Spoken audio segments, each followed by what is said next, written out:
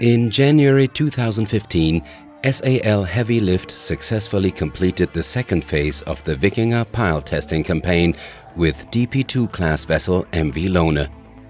Once again, MV Lone served as a perfect project platform, providing utmost flexibility and a high degree of efficiency to our customer Bilfinger. My name is Moritz Horn. I'm the Managing Director of Bilfinger Offshore. With SAL, who was our partner from the very first moment in this project, we have gone through the tender and preparation period, and we are very happy that we are close to perform the project.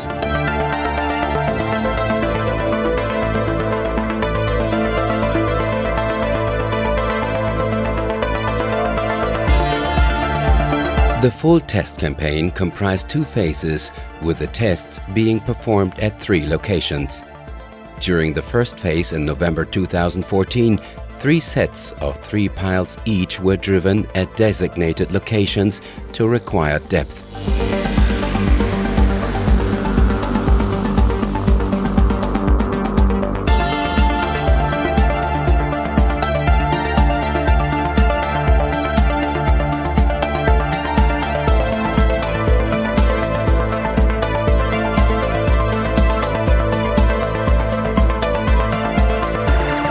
The second phase was to undertake restrike and pull-out tests on selected piles within the 3 locations. The results of the tests have to be analyzed with a view to optimize the pile design for the foundations of the planned wind farm, considering the given soil conditions. Some challenges were encountered during the work.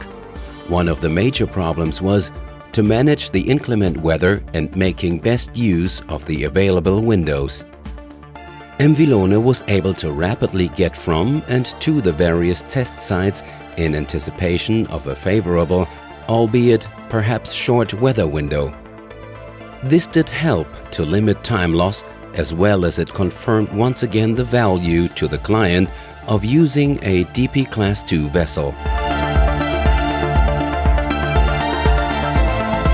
Thanks to the great teamwork of SAL and Bilfinger, the second phase was finally completed to the satisfaction of all.